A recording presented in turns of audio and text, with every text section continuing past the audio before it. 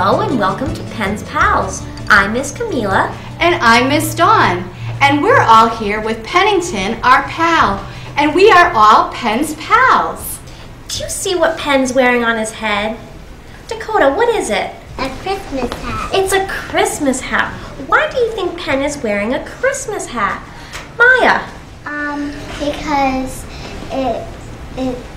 it's almost winter. It is almost winter, and this is a very special time of year. During this time of year, we have lots of special holidays. Do you know what holidays we have during this time of year? Let me tell you something. What? Christmas. We have Christmas. Are there any other holidays that we have? We have Hanukkah. We also have Kwanzaa, and on all of these special holidays, people give presents and they get presents. Have you ever given a present to someone? Yes. Yes? What is the best present that you have ever given to someone? Pen, right? What's the best present? A bookmark to my mom. How about any of other you? Did you ever give somebody a really special present? What did you give? A big kiss? Yeah. That's a special present. Baby Colin. To baby Colin. That's really special. Did you ever get a really special present? Did somebody give you something? Yeah. Michael. Hard-boiled egg. A hard-boiled egg? That is a special present. No, it was a hard-boiled egg kit. Oh, I like that. Hard-boiled egg kit. Well, how do you giving a present to somebody, how does that make them feel? Happy. Dakota. Happy? Is that what you were going to say? I was going to say that. Yeah, it makes them feel really special and happy. Well, today, Penn has also brought a very special guest with him today, and we're going to read a story about Christmas. I know who it is. Santa Claus. You are right. It is called, our book is called Tyranno, but we have a special guest besides Penn in our studio, and we'd like to welcome our guest, Janet Lawler, who is the author of Tyranno and many other books, and I'm very excited to welcome you, Janet. I've read all your books, but I'm especially excited that you would share Tyranno with us, so welcome. Well, thank you. I'm very excited to be here and to read and share my book with all of the boys and girls today. Can we all say welcome? Say welcome, Janet. So, I thought I would start today by having you look at the cover of my book, because I think... Why did two of them? Well, we put one there so everybody could look at it ahead of time, and then this is the one I'm going to read from, but it's the same book. So can you tell by looking at the cover? Raise your hands what this might be about. James, what do you think? The Santa Claus and lion. Santa Claus flying. Tyranno flying. What do you think? Tyrannosaurus. Santa. That's right. And how can you tell he's a Santa? Luke? My mom's the hat. He has a hat on, just like Penn, right? Has a hat on. Dakota, you have any thoughts? Because he has a beard. He has a beard too, just like Santa. Okay, you know what I'm going to do now? I'm going to read the story to you, okay? One more thing I'll tell you. Maybe he gives away dinosaur presents. Maybe he does. Yes, maybe he does. We're going to talk a little bit about that And too. while we listen to... Storybooks. Sure. Can you guys put your hands on your lap? Ready? And sing after me. It's time to read a book. It's time to read a book. 1, 2, 3. Listen, listen. Shh, shh, shh. Thank you. Thank you. 'Twas the night before Christmas in Dinosaur Land. Tyranno hurried, his helpers at hand. They gathered up treats and created new toys for stegosaur girls and apatosaur boys, for the meat eaters, bones that were tasty to chew, for plant eaters, leaves that were tender and new. A sleeping volcano was called the North Pole, a workshop tucked into its deep crater bowl. Tyranno labored till late Christmas Eve, wrapping up presents for those who believed. But baby pteranodon wings were still flapping. Tiny triceratops wouldn't start napping. The swamps weren't sleepy, for no one could wait for dear old Tyranno. Would he be late? As dawn was approaching, the youngsters all snored. While dreaming of goodies, they rumbled and roared. Can you rumble and roar like a dinosaur? Roar! If you were snoring, what might you sound like? But back in the workshop, big trouble had started. The sleigh was half empty. It should have departed. Tyranno bellowed, "Where can my list be? The dinosaur children are counting on me." A herbivore helper had nibbled the list. He thought that his little snack wouldn't be missed. Do you know what a herbivore eats? What? Plants. Plants. And what is paper made out of? Plants. So he was nibbling the list because he was hungry. They taped up the pieces, the presents were packed, but under the sleigh the earth trembled and cracked, and 3 sacks of toys tumbled down off the side, right into a crevice that split open wide. By dropping a rescue rope made from a vine, they pulled up the gifts, and the bags were all fine. Quickly, Tyranno cried, "Let's get going!" Then off flew his hat. A hot breeze was now blowing. One of his helpers swooped up in a flash and dove down like a comet through thickening ash. And just as Tyranno shouted, "Away!" a blast rocked the ground and he tipped with the sleigh. The mountain erupted, Tyranno stopped. The sleigh stuck in lava that sizzled and popped. His beard singed with embers he tried to push off. His eyes began stinging. He started to cough. Tyranno yelled to his dinosaur team to plunge through the fire, the smoke, and the steam. On Raptor, on Rexy, on Mimus and Saurus. Oh, please, pull us through all the dangers before us. Can you say that with me? On Raptor, on Rexy, on Mimus and Saurus. Oh, please, pull us through all the dangers before us. They strained and they snorted while dripping with sweat to break from the lava before it could set. With one final effort, at last they pulled free, soared up past the crater, beyond every tree. They circled the earth, and they stopped at each nest, delivering presents without any rest. Tyranno wore a big smile on his face, rushing to reach every dinosaur's place, those high on a hilltop, those under a log, those in between rocks in the back of a bog. The toy sacks were empty. As daylight appeared, the sleigh headed north while Tyranno steered. He called, "Merry Christmas!" And as he flew by, he heard oohs and ahs floating up through the sky from dinosaur children so happy below, so giddy and gleeful with eyes all aglow. They picked up their treasures and ran out to play on Christmas, the very best dinosaur day. Let's give her a hand. Thank you. You're welcome. You're welcome. Have any of you ever thought about maybe being a dinosaur?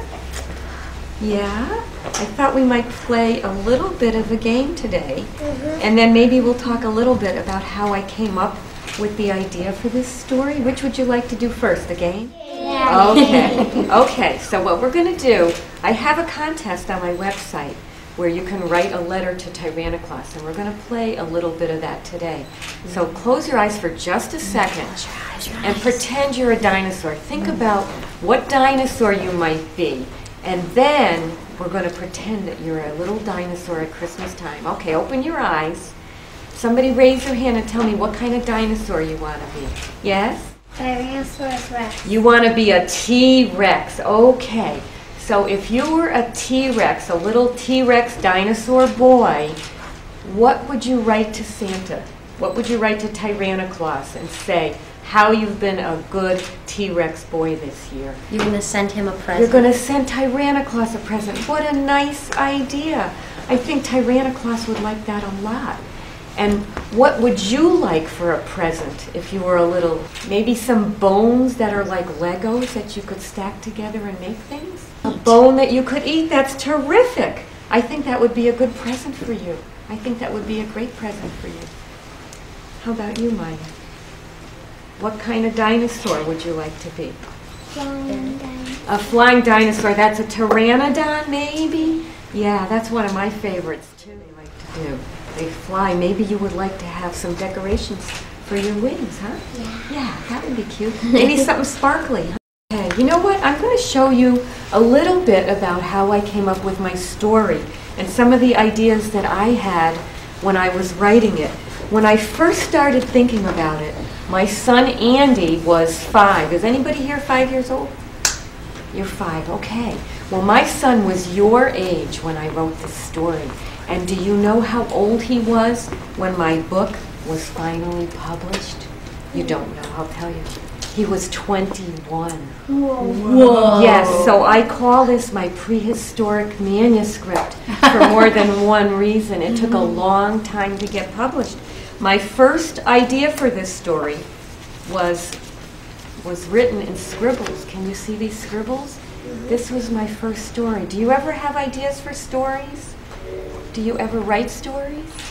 Well, I started this way, and then I kept thinking, this was long, long ago, before Santa, there was Santasaurus. Is that the name of my book, Santasaurus? No. What do you think happened? I had to make a change, but first I'll show you my first version of Santasaurus. Look at this. Does it look the same? I made a little book because Andy, who is my son, he needed to see some pictures. So look at my pictures. See my pictures?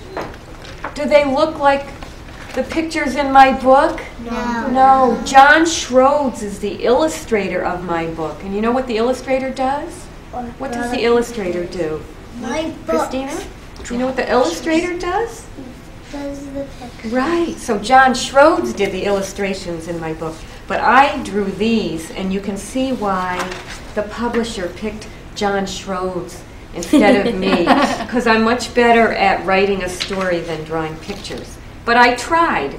So then I had some ideas for toys, and right at the beginning I had a Bronto bat, and for the babies I had Tyranno teethers. But what happened a year after I wrote this? I went to a bookstore and look what I saw. Santasaurus! Somebody else wrote a book with the same title of my book. And it had a lot of words in it, a lot more words than my stories. And it wasn't the same story, but it was the same name, so I was worried about it. So I put my story into a drawer until I finally came up with the name Tyranno. And then I kind of started all over again because Santasaurus doesn't sound the same as Tyranno. You know how words rhyme? Have you been working at all at school about words that sound the same at the end? Have you? I'm going to read one line, and I want you to tell me if you can find other words that maybe sound the same at the end. For meat eaters, bones that were tasty to chew. For plant eaters, leaves that were tender and new. So hear the word chew, and hear the word new. How about another word? Meat.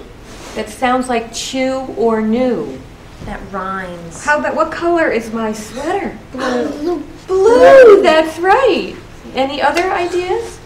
Yes. Shoe. Shoe, that's terrific. Meat.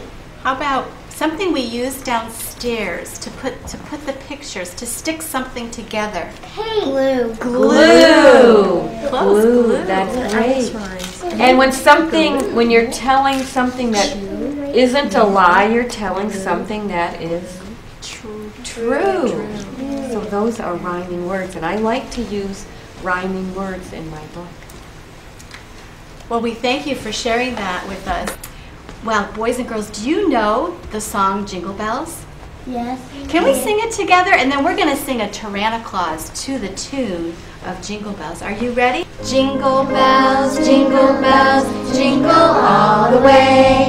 Oh, what fun it is to ride in a one-horse open sleigh. Jingle bells, jingle all the way. Oh, what fun it is to ride in a one-horse open sleigh. Very good. I'm going to teach you a new song. Are you ready to learn? And it's just like Jingle Bells, but it has everything to do with Tyrannosaurus to Tyranno Claus. And when we get to Jingle Bells, it's in Tyranno Claus, Tyranno Claus, Tyranno Claus. Can you sing that? Ready? Tyranno Claus, Tyranno Claus, Tyranno Claus. One more time. Ready? Good practice. Ready? Tyranno Claus, Tyranno Claus, Tyranno Claus. Yes, Tyranno Claus, Tyranno Claus. Very good. So you know your part. Here's the rest. You ready? Tyranno Claus, we love your smile of snowy big white teeth. We see them shining down on us while snuggled down beneath. As over all our nests and homes you fly on Christmas Eve, delivering your packages to dinos who believe. Ready? In Tyranno Claus, Tyranno Claus, Tyranno Claus. Yes, Tyranno Claus, Tyranno Claus. How many of you like to make crafts? You do? Well, Miss Camila is going to show you how to make a Tyranno Claus puppet. Are you ready? Yes. Okay. All right, boys and girls at home and here in our studio, this is what all the material we'll need. We need a brown paper bag, we need scissors, we need cotton balls, markers, crayons, and some glue. And today we're going to be making Tyranno Claus puppet. See, we could put our hand in and he could talk to us, say, hi everyone. You can sing Tyranno Claus. He could. So let's try to make him. So if we start off with this, what do you think we need to do first? Scissors. No, we need to color him. What color should we make him? Green. Maya. Green and red. Green and red. All right, so let's... Can I ask a question? Yes, please. Does anybody really know what color the dinosaurs were? We don't, do we? Because what do we have from dinosaur time? Well, I thought it was a craft. We just have bones, right? So you could use any color you want. That's right. Really? It would be a lot of fun. It would. Polka dots. You could make your dinosaur with polka dots. Yeah. Should I make him with polka dots? No. I like no. I like green and red. James says no. All right, so we'll color him. Color. So we color that nicely. So we can color the face. You know you're going to redo this too. Mm-hmm. Color the face. Just All right, so I'm going to pretend that I colored the whole thing nice and neat. What else? Now what do I need to do? What do you think comes next? color the hat. The hat. I forgot the hat. So I'm coloring right in the lines because it's good to color neatly, not sloppy, right? We do our best. I am kind of doing a little bit sloppy. You're right, Eric. I'm trying to do it quickly. We're pretending that this is nice and neat. Okay. Now he's all colored in. What do I do next? Maya. Cut Cut him. Do you use big scissors or little scissors? it. Little scissors. Right. And we might need mom or dad to help us cut him. And we stay right on the lines. But do we put our fingers near the scissors? No. No, it's very dangerous. Then you go be dead. You could, Then you go be or you could get hurt, right? Yeah, you can get hurt, so we have to be careful. Cutting him out nicely. Gotta go quicker, huh? And if you have trouble cutting, who do you ask to help you? Mom and Dad. Mom or dad, Dad. or your grandma, or your babysitter, or your teacher. Or your grandma or Papa. Or your grandma or papa, yep. That's right. And they're all big people, right? Yeah. Yeah, you ask them to help you. And now, very important part, boys and girls. It's a glue. So we can put, do we just leave this on the table? What do we do with this part? Throw it out. Throw it out. Okay. So what we need to do now is I actually cut the bottom of his face right off. Right on his mouth. What's he gonna do now? He has to glue. He's got 2 parts. We have to glue That's him. right. So we can glue his head on the top. Now, does it matter which side of the bag we use, Miss Camila? Yes, it does. We need to use the side that has the flap open. So we put it right on this side, just like this. We just put a little bit of glue. Just a little bit. That's the bad side glue. And do you want to go over the flap? No, we do not go over the flap. That has to still be open. What goes on the bottom? The mouth. The mouth, that's right. Mouth. So we'll just put a little bit of glue, and then we can put the mouth right on. Otherwise, he wouldn't be able to talk, would he? Now we have, he can open, right? And then the next thing that we do, we can put cotton. ball. Thank you, James. Now, what do you think the cotton balls are for? Maya. The beard and the top of his hat. That's right. Ready? James, would you like to put a little bit of glue right there? Just a little bit. Thank you. So James helped us with that. And then I'll put some glue right across here. We can put all of the other cotton balls. Remember, he needs a beard, too, I think. Yes, he does. Yeah, you can put any cotton ball you want on it. There's only 2 more left. Just 2. Just 2 right there. And then we could put some down here for his beard. Yep. Right there. But we only have 1 ball of it. 2. That goes there. And we have one there. And what? And one right there. We have 1 more. We need Oh. that one. I think that's attached to his hat. And then voila! We have Tyranno claws. There's no more. There's no more. All right. Thank you, James. You can have a seat now. Happy holidays from Penn's Pals.